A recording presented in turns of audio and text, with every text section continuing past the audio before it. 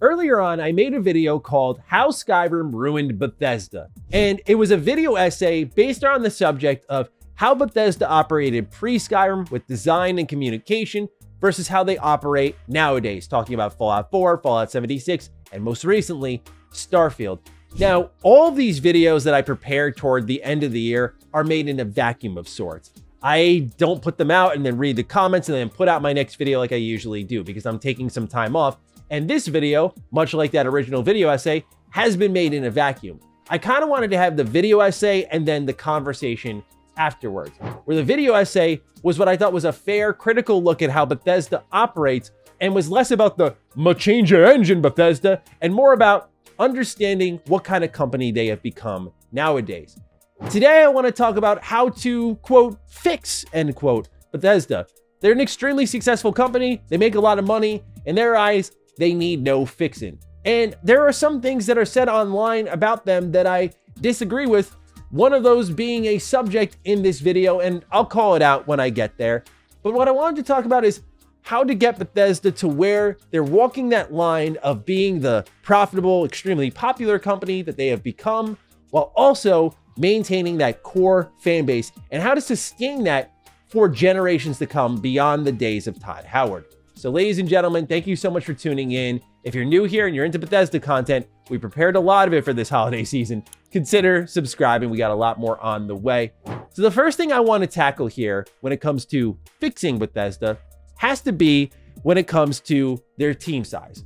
They are an extremely small team of around 400 people. And I say extremely small in the terms of AAA development. That's usually pushing past 1,000. Multi-thousand. And of course, when you account for Microsoft and the QA that was backing them up, like, yes, Starfield had a massive staff on board for this game. But Bethesda has that, if you will, small business feel, but big business mindset, so to say.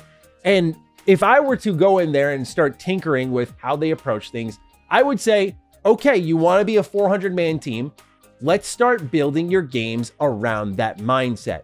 What that means is that procedural isn't your answer for everything. I think procedural content, like we saw in Starfield, is the result of development costs getting higher, game development becoming more difficult, and you need to make that same massive scale of worlds that you made back with Fallout 3, back with Oblivion, but it's much more difficult to do now, so you need a computer to effectively generate it for you. I think what needs to happen is a slimmed focus. You can still make worlds to live in that are highly replayable at the same time as maintaining what makes your game special. You can still maintain scope and scale in meaningful ways while not making, for example, 1,000+ planet galaxy. Now, I really do like the idea Starfield's presenting, but I wonder if sometimes Bethesda's biting off more than they can chew, something that we've talked about with 76. Something we've talked about with Fallout 4. I will say though, I hope that Bethesda in turn maintains the quest focus. To me, that was Starfield's biggest strength, and I hope they maintain that because that can provide focus for the team. What are our strengths? I feel like questing is one of them. It's about the adventure it sends you on, where even if it's not the quest itself that's incredibly well written, it's about when you're going from point A to point B, that thing that distracts you along the way. Quest focus fuels the best parts of Bethesda Game Studios, whether their games are gigantic or tiny. And that would go hand in hand with what I said in my video essay, reconnecting with the actual reasons for Skyrim's success. At the same time, when I am talking about acting your team size, that may mean inadvertently kind of thinking about how you're supporting Fallout 76. I think if you have a 400-man team, you can make the games you still want to make, but you kind of need all hands on deck for the production of them. You can't afford to have multiple teams of your development force involved in a live service product like this. At the same time, I will say 76 is getting much better. Atlantic City was a pretty good step forward. Nuka World on Tour was also pretty great. There's still a lot corrupt within it on a technical level, but I can see why they want to hang with it. Bethesda just wants to do that. They want to do the same thing with Redfall. They just refuse to let go of these games, to their credit. But I feel like if you need to accept that, like, you're a smaller business, a smaller staff, it's time to act like one. Maintaining a live service game, consistent support for Starfield for 5+ years, supporting Fallout 4's next-gen update. You can only go so far with the manpower that you've provided yourself. So start acting your team size. This next one I'm going to go in on because Bethesda's communication has historically sucked, and especially in 2023, I think it was really bad.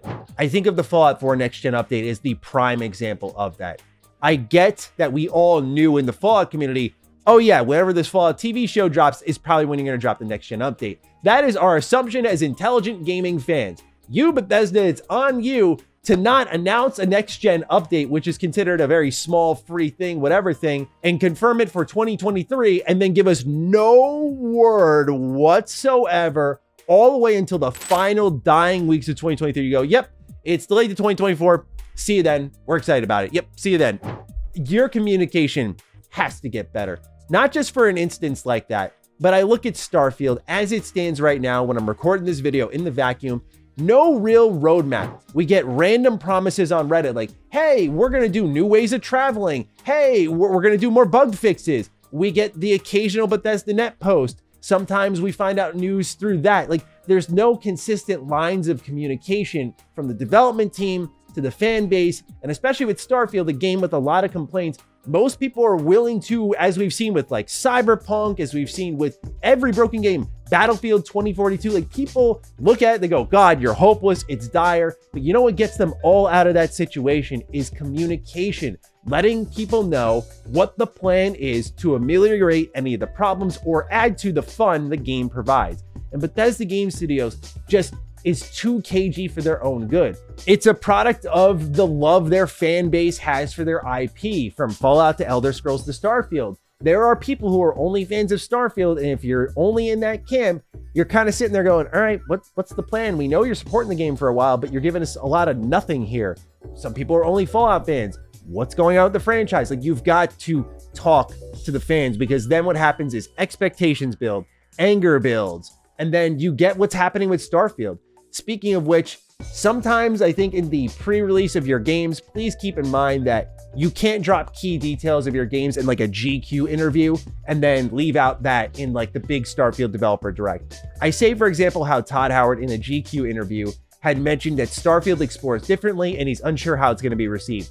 Probably something that should have been said on a public level to gauge expectations. I would put money on it that so many of Starfield's problems wouldn't have been discussed if Bethesda was actually open about how exploration was truly going to work, or any trepidation that they felt heading into launch on that. But instead, it was, unless you watch the Mr. Matty channel, buried in a GQ article, and that was like a couple weeks from launch. You know, the decision was made for people by that point. So I just feel like Bethesda needs to communicate these sorts of things better. I said I had a hot take on this list. I have an item on this list here that I don't think anyone's going to want to hear, but I'm going to say it anyway. Keep the creation engine. To me, I think a lot of people use this as an easy argument against Bethesda. Oh my God, it's the creation engine for literally every problem the game has. And I get it, because that's all you hear online. And I'm not here saying that the creation engine is literally blameless. But at the same time, I have to look at it honestly. This is the engine that powered some of the greatest games that we have enjoyed, like Skyrim. It has powered games like Fallout 4. When I look at Starfield and I see the critique is, it's the engine, man. The engine is limiting Bethesda. To me, that feels like an ill-conceived argument, not targeting the true problem of their game. Starfield, to me, and maybe your interpretation is different, its problems boil down to game design. Game design was its biggest issue. And by that, I mean how they handled fast traveling, how they handled exploration.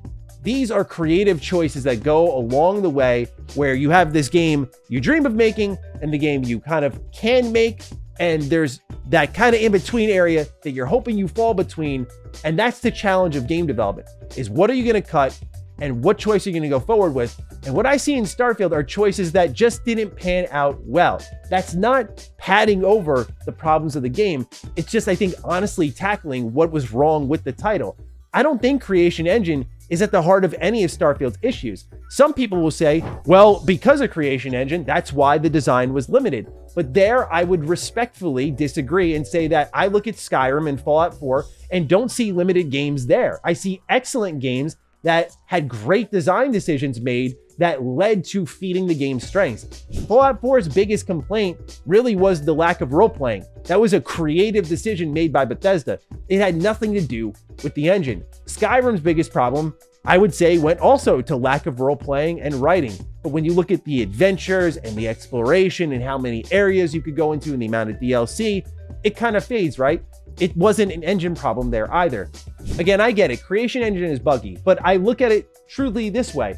The same people who have called for the engine to be torn down, thrown out, and for Bethesda to take in Unreal Engine or Unity, for example, also are the same people oftentimes saying, oh, we need the mods. Mods are why I play Bethesda games in the first place. Creation Engine is one of the most customizable engines out there. Not to say that other games don't have fantastic mods. I look at Cyberpunk. There's a wonderful modding community there for the Red engine. It is possible to mod other engines. I just think with what makes Bethesda Game Studios games popular and what gives them a level of interactivity is through the Creation Engine. Again, I'm not telling you it's perfect. I'm not saying your criticisms of it are wrong. I'm just saying that I think we're sometimes avoiding the real problems, which are more difficult to convey, which is that Starfield's problems, to me, as someone who even loves the game, I put in my top 10 of the year, to me, is about design, not engine limitations. So I think stick with Creation Engine. And naturally, that'll make some people sick to their stomach to hear. But look, it's not going anywhere. It's not going anywhere. They've had so many moments they could have dropped this thing. And with Starfield, they doubled down and did Creation Engine 2, which many people thought was going to be a brand new engine, but it's just like Unreal Engine 4 to Unreal Engine 5, right? Like, you know, it's still going to be Unreal Engine, but there's going to be a lot of new features and additions there. And when you look at what Starfield did on a technical level when it came to polish, I thought, you know what? This feels like a pretty good upgrade. So yeah, I know it's a hot take, but I always keep it honest here, and I'm more than willing to hear the disagreement down below, as I'm sure it will be there. No doubt about it. So the last thing I wanted to touch on for Bethesda was their focus of the future. Speaking of the engine, part of the reason they want to keep that the same is Bethesda's hiring a lot of modders. And when modders are working with your tool set, you kind of want to keep them familiar with that, because what happens is it cuts off that immediate process of training the new guy or gal. The pipeline just has to be established, but otherwise they're pretty familiar with what you're going to be using in-house. And that's a great strength to have as a developer who's hiring and growing and is now first party and owned by Microsoft. But future focus is in a different way. Todd Howard has guided many of Bethesda Game Studios' greatest games and continues to do so. But like any human here, we all have an expiration date. And I know that's very sad to say. But what I mean by this is that Todd won't be at Bethesda Game Studios forever.